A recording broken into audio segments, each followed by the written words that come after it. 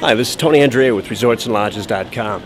Right now we are in San Augustine, which is the oldest occupied city in the United States, ever since the Spanish settled it back in 1565. But right now we're going to go see if we can discover the Fountain of Youth. Founded mainly by Minorcan, Greek, and Italian immigrants, St. Augustine has the old world feel you rarely find outside of Europe. Narrow streets work their way between two-story storefronts. You can dodge into candy shops, clothing shops, jewelry shops, and restaurants.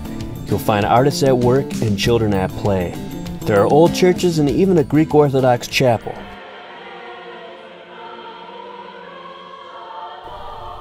Street performers are on display, and the heterogeneous mix of people add to the multi-era, multicultural experience.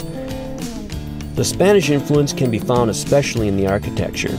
Church towers stand proudly, and on the coast lies Castillo de San Marcos, the oldest fort in the U.S. The walls were made of a rock mix with shells of the region, standing up well against cannon shot and lasting to this very day. If you visit St. Augustine, you can say you are in the oldest city of all of the United States. The history and the uniqueness of this place will make a lasting impression.